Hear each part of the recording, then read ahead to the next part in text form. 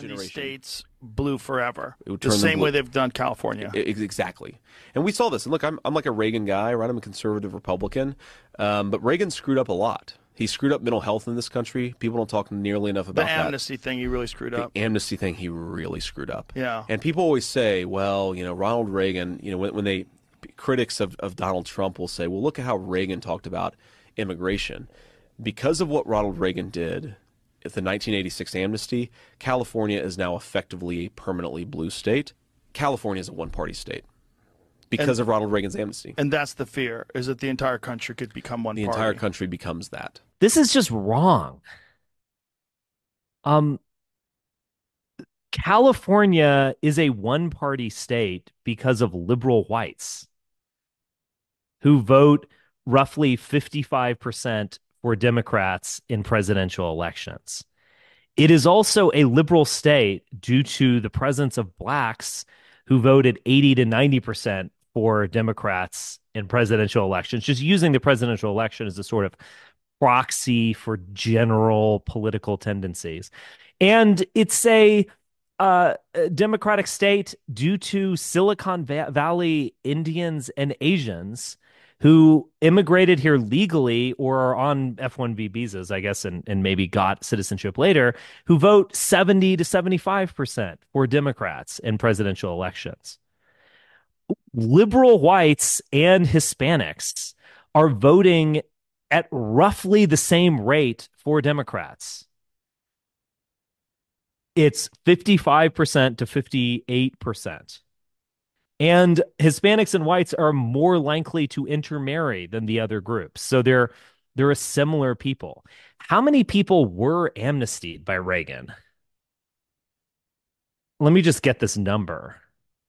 Okay. Despite the passage of the act, the population of illegal immigrants rose from 5 million in 1986 to 11 million in 2013.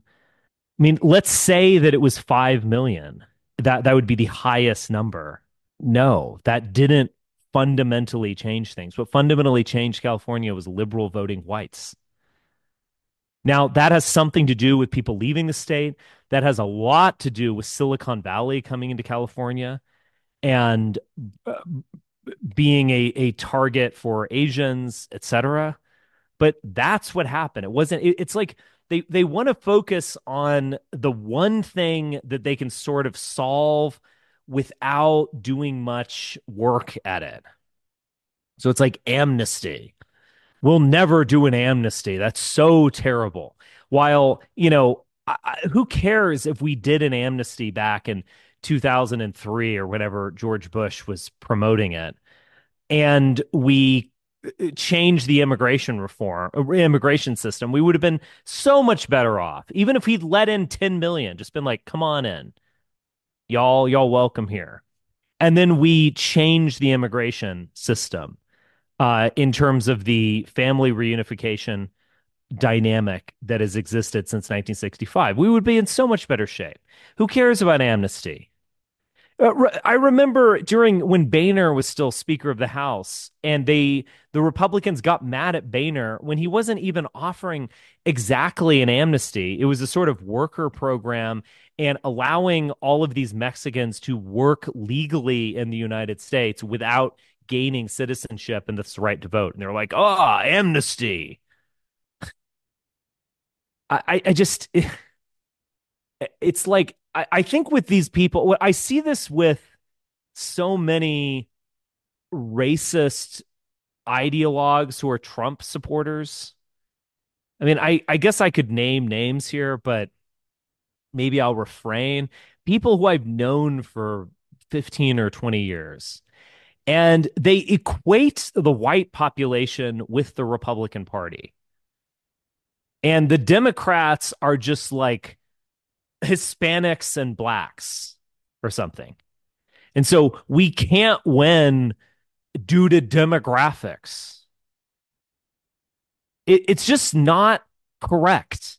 And you point this out to, I don't know, I'm just thinking of Kevin Deanna, but you could say this about all of them, like Peter Bremolo, Jared Taylor. You point out facts to them, and it just doesn't matter because they're so wedded to the GOP as a principle, as a guiding principle.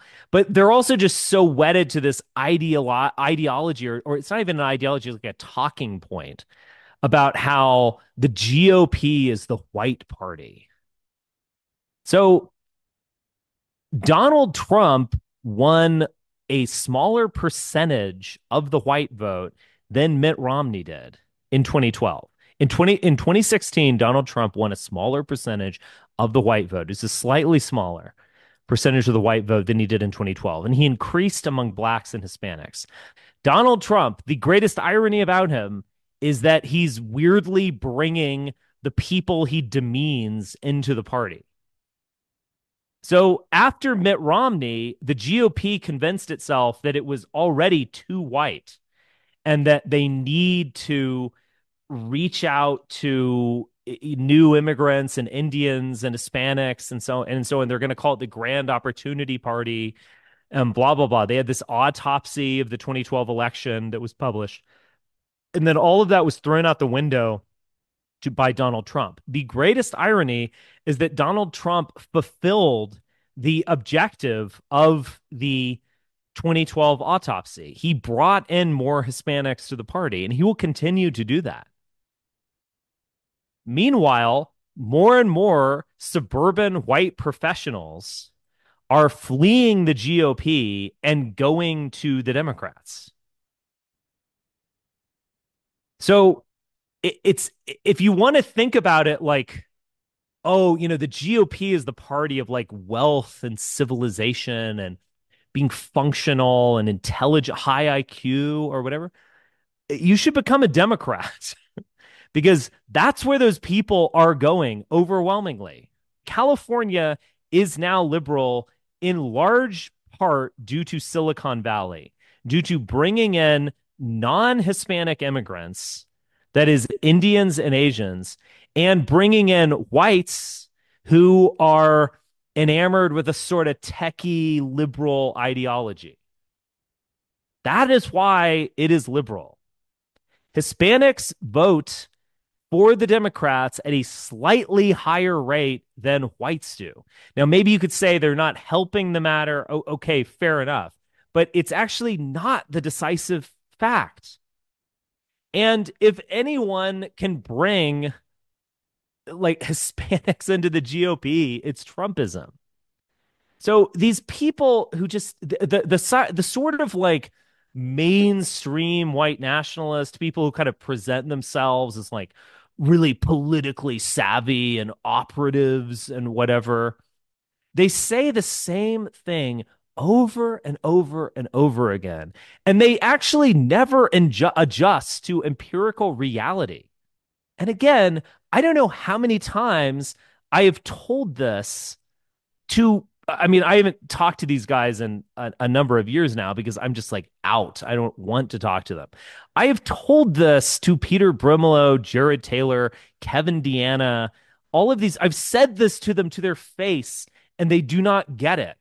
They don't respond. They don't have a rejoinder. They're just like, oh, I can't think that way because I have this meme in my mind that the GOP equals the white race.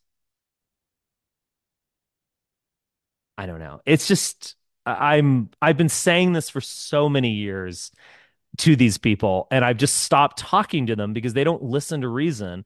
They have no interest in listening to reason because all of their incentive is, like with Kevin Deanna, who's what is his pen name? Gregory Hood or what is their entire career is like writing slop content for racist Republicans in the South who want to hear this. Oh, if it were just us whites, like there wouldn't be any question about it. Just be all Republican like it is here in Alabama.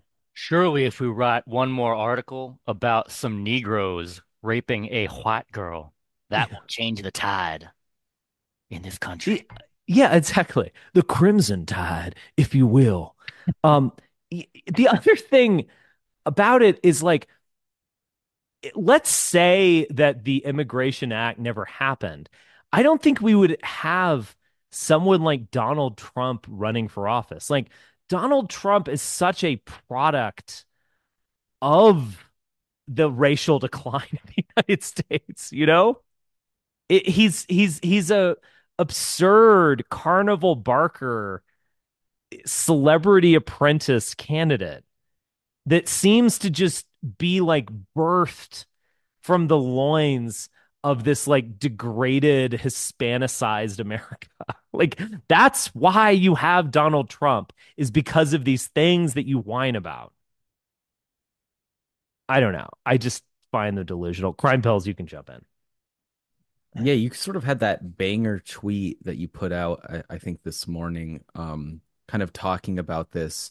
And I've sort of discussed this with other people, and they don't really these kind of MAGA tards, conservatives, they don't really understand what we're going through or going for, I think, because it's not like, and like, don't get me wrong if this is not your actual position. It's not like you really like illegal immigration, like it's the greatest gift, Right, to this right. nation.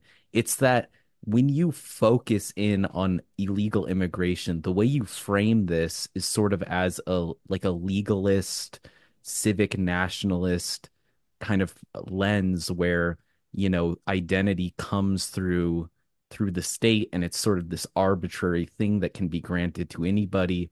And I think that anytime I mean, I've sort of, since I've kind of heard you talk about this, earlier this year or last year, it's been a while, but I've sort of had this opinion that if you even say the word illegal immigration, you are just further cementing this view of our identity as somehow being tied to, just tied to the arbitrary like whims of the state when obviously identity is much deeper than that.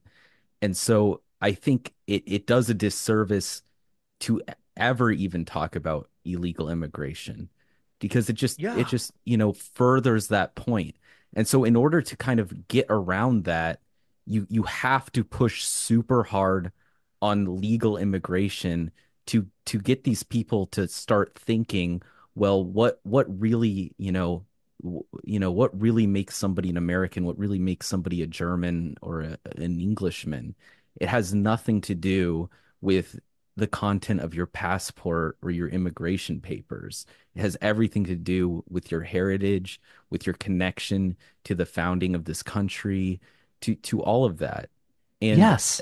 it's just I am so sick of people um and it does kind of, tick me off, but I'm sick of people when they like reply to you or respond to me, if I ever bring this up, where they're like, well, oh, you must like these illegal Venezuelan gangs or something like that.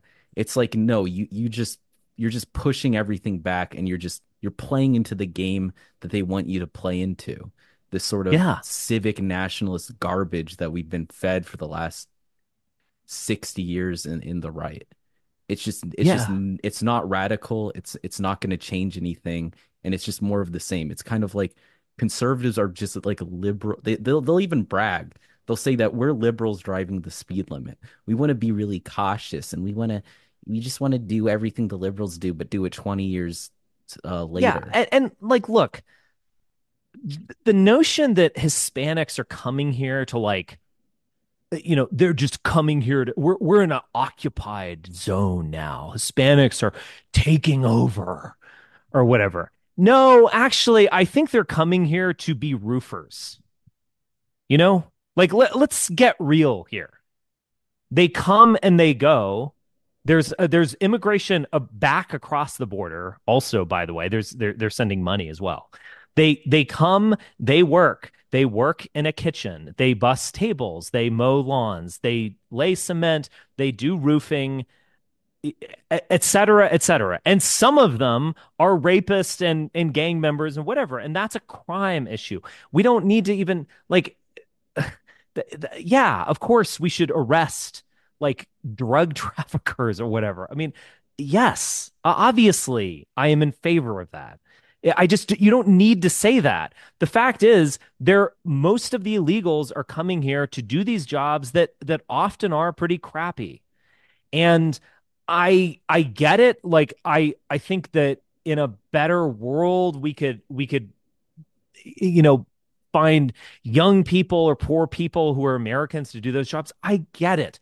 I really do. But to like over exaggerate the power of Hispanics is just ridiculous, you know? And, the real issue is legal immigrants who are actually fairly intelligent. Like the 110 to 115 H-1B visa guy is so much more of a threat to the future than some like Jose, who's like desperately trying to sell you a taco. He's just illegally trying to give you a delightful lunch. You know, like that's what he's doing. He's not here because he's like a political revolutionary or wants to become the new ruling class or is like a maniac criminal. He's here to make a buck and he probably likes it and his cousin's here. That's why he's here. And it's a totally understandable reason and it's a kind of forgivable reason. And yes, we should of course deal with that, but like it's not the issue. The issue is your son or daughter competing with some like Indian who cheats and who's engaged in nepotism that is antagonistic towards you in order to get into college, in order to work in Silicon Valley or become a doctor or a nurse or whatever. That's the fucking issue. And oh, those people are legal. So you see these people like Vivek Ramaswamy who they are going to scapegoat Mexicans in order to promote their own kind. So they're going to be like, "Oh, yeah, my parents did it the right way. They wanted to be." Yeah, your parents were no doubt a bunch of swindlers, endemically, and they came here to make money, and now you're here and you run a fraudulent and, in my humble opinion, criminal stock market scheme to promote a senility drug that busts up and you make a lot of money on other people's money and other people lose a lot of money. And now you're running for president. Congratulations, Vivek. You strike me as a con artist. That's the term I would use to describe you, Vivek Ramaswamy. You are a con artist, in my humble opinion. And I much prefer Jose, actually. I much prefer Jose, who is going to make me a fun taco, who attends Dodgers games regularly and cheers on his favorite team, who's kind of fun if we're honest about it. Particularly when the comparison is Vivek Ramaswamy and people like that who are gross nerds. So like you're always making choices whenever you like advance things. You can't have it all. So it's like if you're focusing on illegals, you're basically justifying and glorifying legal immigrants. That is wrong. We should be demonizing legal immigrants and forgiving or kind of looking the other way at illegals. And when all these conservatives are fawning over someone is just fraudulent as Vivek Ramaswamy, you are unnecessarily and undeservingly demonizing some guy who like is working for $12 an hour roofing. Like, is he the enemy, really? He's the problem. I mean, I'm sympathetic towards the idea of like getting Native Americans to do this. I totally get it, but like when you see that guy building a house or like working at a taco stand, are you like, wow, the enemy of civilization is before me. The guy in the Dodgers cap, listening to brass band or whatever, like Latino brass music on like a jam box in the hot sun. Yeah. Oh, he's the enemy. He's the greatest danger to America. Give me a fucking break. Vivek Ramaswamy is your fucking enemy. People like him, the little test takers, the little swindlers, the con artists, they are the ones who are going to get into the good undergraduate schools over your children. So he's the fucking enemy. And Jose is kind of cool and fun, and Vivek is gross. So it's just on like purely aesthetic grounds. It's not even a question. And Jose is probably complacent in his lot in life and isn't envious and doesn't have Right. any resentment, so there's that too. And I Also, think I Vivek doesn't his mutual fund is like that to me that just seems like a very clever way of funneling money to like certain organizations and stuff, which is I mean I'm sure that's what it's for, so yeah, he's just everything he touches is just such a terrible scheme. But the to talk about the point that with going back to Vance, he it's funny because he only mentions parties.